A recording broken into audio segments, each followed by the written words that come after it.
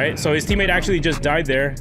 But look, you have two teammates right here. There's no reason for you to be looking in the same direction. If you're just way too focused on what happened here, there are potential enemies already coming around from this area of the map that could possibly flank you. I'm not saying it's gonna happen, but the possibility of that happening is very high, and that's another unnecessary death that can be avoided.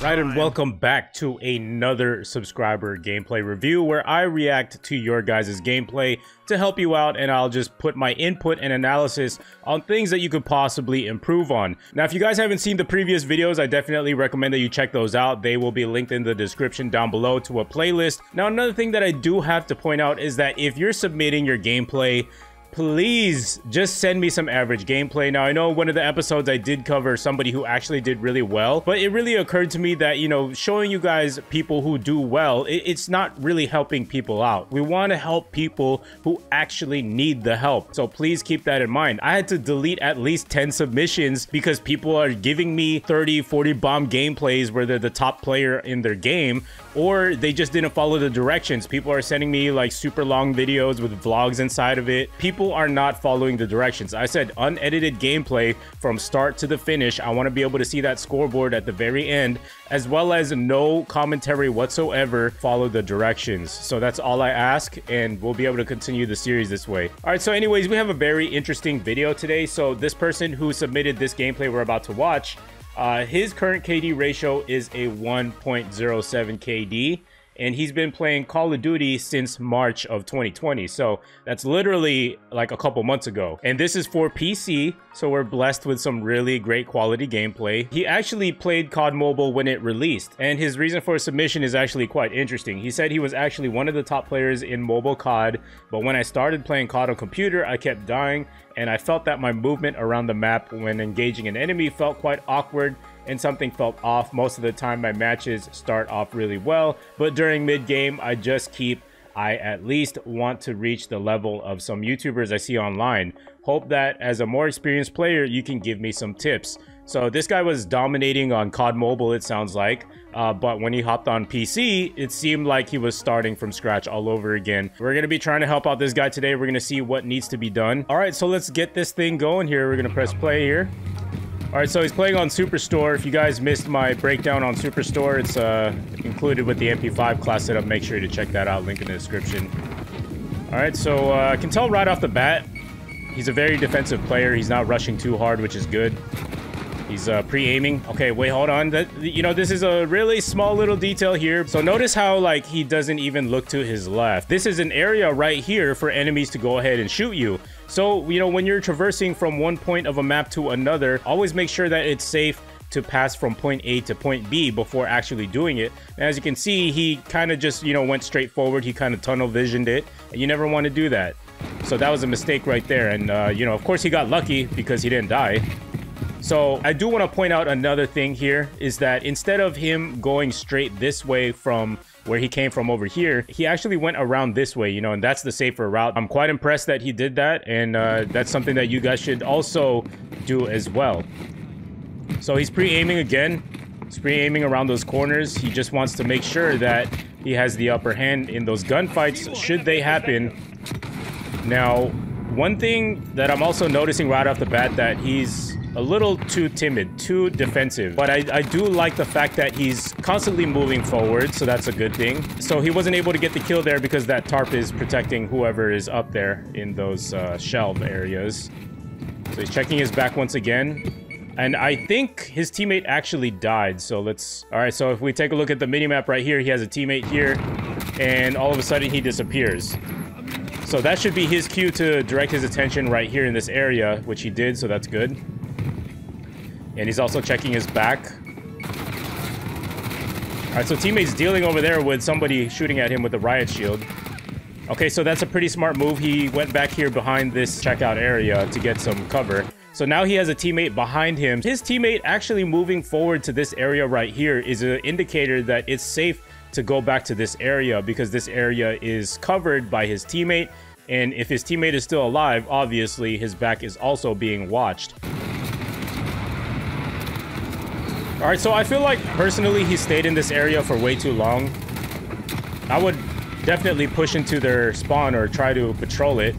And unfortunately, he got double teamed right there. One other thing that I do notice is that he's using throwing knife. You know, there's nothing wrong with, you know, picking your preferred lethal. But in my opinion, unless you're really skilled with your aiming, I would definitely switch this out for something like a Semtex or a C4, you know, something a little bit more useful as far as damage goes, because at least there's a blast radius when you toss a grenade or a C4 that has a higher chance of killing an enemy. Now with a throwing knife, you have to be extremely accurate. That's something I would definitely change right there. All right, so he's pre-aiming in this direction because he knows that there's no teammates here, so he just wants to be cautious. So he's pre-aiming, going around those corners. All right, so I did see an enemy over there. So he backs up a little bit. Okay, before this plays out, let's go back just a little bit here. We clearly see that there's an enemy right there, and 100% the enemy does see him as well. So in this situation, I would not actually retreat back here. I would push into this area right here just to get a flank. You know, the enemy is expecting him to be in this immediate area right here. The enemy could actually pop in from here or pop in from this area. So there's a 50-50 chance that you would actually be able to predict where he's coming in from. Now, if I were to immediately flank around this way and rush the opponent right here, that would give me a good chance of at least catching him if he decides to go this way, and I would be able to flank him. Or if he decides to push in through here, he would meet me then over there, and I would already be pre-aimed and ready to take him out. Your chances of winning that gunfight are a lot higher versus him basically just making you guess, is he coming in from here or is he gonna come in from here? So that would be just my little input right there. So let's see how this plays out and what he does. So he's checking that line of sight, as I said earlier, because he doesn't know, is he coming from there or here? So the opponent tries to sneak up on him, and he does come in from this angle, and he was actually able to get the kill, so that's good. Now, one thing that I also do have to point out is earlier I said he plays rather defensive and a little too timid. So this is a great example of him playing too timid, you know, like he just got a kill, and I'm looking at that mini-map. You've got a bunch of teammates that are actually already in this area, and there's no action happening. So there's really no reason to be, you know, pre-aiming down lines of sight like this while you're walking. It's just unnecessary in my opinion. And as you can see, he actually did check his mini-map momentarily, which is actually pretty smart, just to verify. I'm trying to... right there. So as you can see, like I said earlier, there are teammates in this immediate area. There is no real reason for him to just be that defensive and timid while approaching certain areas. So I think he could be a little bit more aggressive, and this is actually the first time I'm suggesting for somebody to be a little bit more aggressive. So I'm actually hearing a lot of enemy footsteps coming from this direction right here. You hear that? And if I pause it in that exact moment, wait, right there, there's an enemy right there. And I did say I heard some footsteps coming from this direction. I'm not sure if he's wearing a headset or not, so that could be the issue of why he just didn't notice this enemy that was approaching around this corner, because it would have been an easy kill. And as you can see, he turns around last second. It was a pretty messy kill, but he did get the kill nonetheless. But that could have been done a little bit more cleanly. So there's a lot of action going on in this area right here. That's why he's pre-aiming.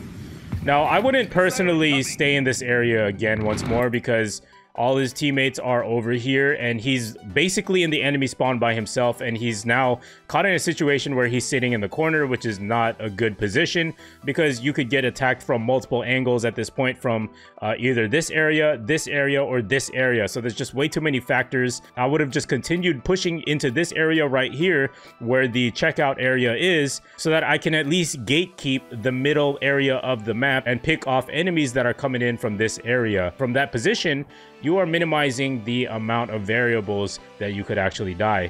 And that's something you have to think about as well when you're playing the game. Is the area I'm in, is it a good situation and position for me? So he does pick up a good little double kill there, but you know, like I said earlier, it's very dangerous because you're in their spawn right now. They could be spawning in from anywhere. As you can see, he's already getting shot, and that is the result of that. Yes, you will pick up a few kills, but you know, as you can see, it's not really going to last too long. You know, you want to stay on a streak as long as you possibly can. Also, if he's playing stealthy, it also wouldn't be a bad idea to use dead silence as well with the munitions box. So he retreats. Somebody threw a grenade. So here's another example of just like looking into areas where you don't really need to be looking. He has all his teammates here in this area clearly, and he's pre-aiming in an area where there are likely no enemies. You know, there's really no reason to waste your time in the game to be pre-aiming into these areas when there's no action going on. Just to help put some perspective in what I'm talking about, because I may not be explaining this as clearly as I should.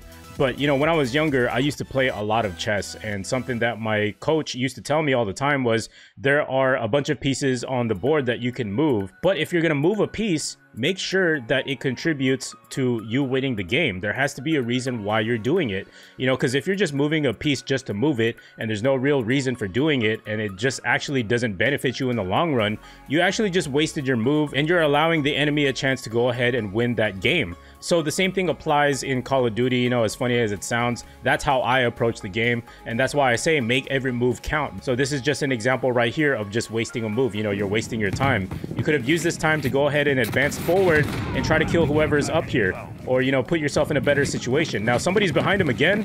I hear those footsteps. Better turn around. And that was the result of that. Yeah, there has to be some sort of like audio issues with this person. Maybe he's not using a headset like I said before. Okay, he should be directing his attention to this area right here, because, you know, he has a lot of teammates that are in this area, and there, again, there's no action happening there. So you always want to keep your eyes on areas that your teammates are not looking at. All right, so his teammate actually just died there. But look, you have two teammates right here. There's no reason for you to be looking in the same direction. I've said this before. If you're doing that, you're just going to be competing for kills at that point. Now, what I'm talking about is if you're just way too focused on what happened here, there are potential enemies already coming around from this area of the map that could possibly flank you. I'm not saying it's going to happen, but the possibility of that happening is very high. And that's another unnecessary death that can be avoided. All right, he has on Ghost. The enemy team actually just called in a UAV. So since he has Ghost, he can actually keep going around and flanking. All right, so he's pre-aiming. Now he's at the mid area of the map.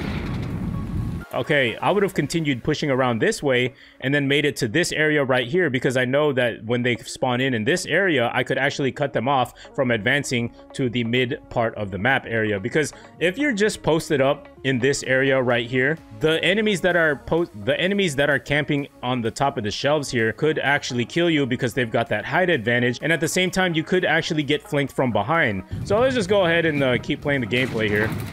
You know, I'm sorry if I'm pausing too much. But see, exactly, that's exactly what I was just talking about. He's being shot from somebody who's camping up there in the shelves area. And now they're onto him, so he's got to watch his back now. Let's see what he does in this situation. They're definitely trying to kill him.